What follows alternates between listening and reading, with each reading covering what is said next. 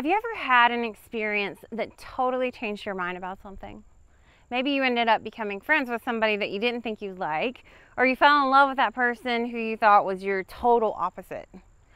Now, I've had a ton of experiences like that in seminary where I thought I knew something for sure without a doubt, only to find out I was wrong or I just didn't know it all. And today we'll read another more serious and dramatic conversion story of the Apostle Paul, who wrote much of our New Testament. I'd like to start our teaching time today by offering a prayer for us. And so if you would, let's pray together. Heavenly Father, we ask for your blessing today as we study your word together. Fill us with your Holy Spirit so that we might read Scripture and hear your message for us today. Open our hearts and our minds and allow us to apply your words to our lives and let them change us from the inside out. I pray these things in the name of Jesus Christ. Amen. Last week, we left off our story of us with the early church as recorded in the book of Acts. If you were able to worship with us last week, you'll remember that the Gospel of Luke and the book of Acts were both written by Luke, who was a Gentile physician that converted to Christianity and became a missionary companion of the Apostle Paul. Many of the details that are recorded in the book of Acts are also mentioned later in Paul's letters. And I said last week that external evidence for the accuracy of Acts is more extensive than for any other book in the New Testament. So most scholars consider it a historical document that teaches us about the early church. Last week we read after Pentecost, the first Christians were living together in a large group, probably just outside the city on a large plot of land. And everyone sold their property and gave it to the apostles to take care of the group of believers. Now, as you can imagine, with a large, diverse group of people that were all living together, the apostles have to deal with a lot of different issues. They get complaints of favoritism and neglect of certain people and responsibilities. And understandably, they feel torn in a lot of different directions. So as we've seen in other places in Scripture, they decide to appoint 7 people to be the administrators of the group. They're the first deacons. We'll see in a minute that these deacons do more than just administration. They preach and evangelize, but their primary job was to care for the body of believers. One of the first people appointed as a deacon is a man named Stephen, who Luke says was full of grace and power, and who did great wonders and signs among the people. Acts 6 says that his face was like an angel. Now, I'm not sure if that means he was good looking or he had charisma and presence, but Luke says he was an incredible preacher and was filled with the Holy Spirit. The religious leaders in the city don't like this newfound power of Stephen, and they put together false witnesses to have him arrested. And then he is eventually stoned to death by an angry mob. One of the religious leaders who's present as Stephen dies is a young man named Saul. Luke tells us Saul approves of this killing and goes on to kick off a wave of severe persecution of the church. Acts chapter 8 says Saul was ravaging the church, entering house after house, dragging off both men and women and committing them to prison. Now, with the benefit of hindsight, we tend to point our fingers at Saul for his persecution. We forget that he's a man who, just like the early Christians, was all in for his faith. Saul was a man who was born to a devout Jewish family, and they were from the influential trade city of Tarsus. Tarsus is located in modern-day Turkey on the Mediterranean Sea, and he was born around the same time as Jesus, maybe a few years later. When he was young, scholars agree that Saul was sent to Jerusalem to study at the school of Gamaliel, who was a Pharisee doctor of Jewish law, who was held in great esteem in Jewish tradition. It would have been an honor to attend. Now, Paul didn't choose to become a professional rabbi, but instead he was an artisan. He was involved in leather crafting or in tent making, we believe. And he was committed to his faith deeply. He was incredibly devout and proud of his Jewish heritage. Later on in a letter to the Philippians, Paul writes that he was circumcised on the 8th day, a member of the people of Israel, of the tribe of Benjamin, a Hebrew born of Hebrews, as to the law, a Pharisee. In other words, he had every conceivable advantage under the law. He loved God and he wanted to protect the holiness of Yahweh, who commands that we worship no other gods. So when this man, Jesus of Nazareth, gathers a group of followers and tells them that he is God, Saul cannot allow this false teaching to stand. He'll do whatever it takes to shut down this group of radicals. And so this is the background leading up to our text for today, and it sets the stage for the dramatic conversion of Saul to Christianity. Now, this passage is one that requires us to suspend belief for a few moments. It's a supernatural encounter. If we read Acts as a historical document, though, we have to be willing to accept that God does some pretty incredible things in those days of the early church. Yahweh, the God who created the universe and then sent his son to earth to die on a cross and then raises him from the dead, does sometimes use supernatural events to get our attention. And I think if anybody does, Saul needs to be shaken a little by the shoulders. And so with this in mind, friends, let's read together from Acts chapter 9. Meanwhile, Saul, still breathing threats and murder against the disciples of the Lord, went to the high priest and asked him for letters to the synagogue at Damascus, so that if he found any who belonged to the way, that is, the way of Jesus, men or women, he might bring them bound to Jerusalem. Now, as he was going along and approaching Damascus, suddenly a light from heaven flashed around him. He fell to the ground and he heard a voice saying to him, "Saul, Saul, why do you persecute me?"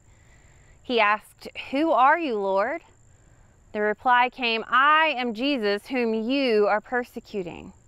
But get up and enter the city and you will be told what you are to do." The men who were traveling with him stood speechless because they heard the voice but saw no one. Saul got up from the ground, and though his eyes were opened, he could see nothing. So they led him by the hand and brought him into Damascus. For 3 days he was without sight and neither ate nor drank. Now there was a disciple in Damascus named Ananias. The Lord said to him in a vision, "Ananias." He answered, "Here I am, Lord." The Lord said to him, "Get up and go to the street called Straight, and at the house of Judas look for a man of Tarsus named Saul. At this moment he is praying, and he's seen in a vision a man named Ananias come in and lay his hands on him so that he might regain his sight." But Ananias answered, "Lord, I have heard from many about this man, how much evil he has done to your saints in Jerusalem, and here he has authority from chief priests to bind all who invoke your name." But the Lord said to him, "Go, for he is an instrument whom I have chosen to bring my name before Gentiles and kings and before the people of Israel. I myself will show him how much he must suffer for the sake of my name." So Ananias went and entered the house. He laid his hands on Saul and said, "Brother Saul, the Lord Jesus, who appeared to you on your way here, has sent me so that you may regain your sight and be filled with the Holy Spirit." And immediately something like scales fell from his eyes and his sight was restored. Then he got up and was baptized, and after taking some food, he regained his strength. This is the word of the Lord. Thanks be to God.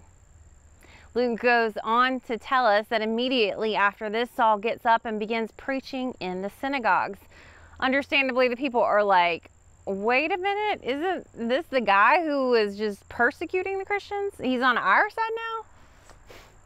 Now, a common misconception that we have is that Saul's name was changed at the time of his conversion. But when Jesus enters and appears to Saul on the road to Damascus, he says, "Saul, Saul," in the Hebrew tongue. He doesn't actually start using his Greek name, which is Paul, until later in the New Testament. And so rather than being a result of conversion, as some believe, many scholars think Paul chooses to use his Greek name in order to put people more at ease. I can imagine that Saul's previous reputation caused many to fear him and probably doubt his authenticity. Earlier in the scripture, God calls Ananias to be the one who gets to restore Saul. And it's obvious that he's confused and scared. He says, "Lord, I've heard from many about this man and much evil he's done to your saints in Jerusalem." Ananias could have chosen to ignore God or to run away, but he does what God tells him. He shows incredible faith in this story. Imagine how it must have felt for the Christians who had suffered direct persecution from Paul. All of a sudden they find out he's on their side and they're supposed to work with him and help him and feed him. It must have been an incredibly awkward and difficult situation. But see, dealing with the awkward and the difficult are sometimes exactly what God calls us to as we work through what it means to be a body of believers, a community of people who live together, who forgive one another, and who work through the awkward and difficult situations. When we read stories in Scripture of forgiveness for people like the adulterous woman or for Peter who denies Jesus, we want them to be restored. We're rooting for them. It's much harder for me to forgive someone like Saul. But this conversion story reminds us that Saul, just like Peter, just like the adulterous woman, just like you and me, we are all pursued by a God who never abandons anyone. We're called to forgive one another and continue working together for God's mission in the world. Saul is a proud man who's humbled, brought low, and through repentance is restored to fullness of life. God wants nothing less for you and for me. Now, later as Paul, Saul will go on to be one of the most influential people in all of history. Of the 27 books in the New Testament, anywhere from 7 to 14 were written by Paul. Scholars don't agree about the exact number, but you get the idea. God uses him in incredible ways. His writing and teaching have shaped our faith over the past 2,000 years. Now, I couldn't preach this sermon without saying that Paul does go on to write some of the most controversial teachings in all of Scripture, many of which deal with women and slaves. We could talk about all kinds of things like context and divine authorship here, a whole host of theological terms, but I'm not going to dive into that today. Instead, I find myself in awe of the never-ending love of God that is central in the passage that we read today, and the forgiveness that God requires of us to extend to one another no matter the past wrongs. I don't know about you, but I know how hard it is to forgive another person, but it's even more difficult to forgive myself when I've messed up. I can't imagine what it must have been like for Paul to realize how many people he had tortured, imprisoned, and even killed in the name of Jesus.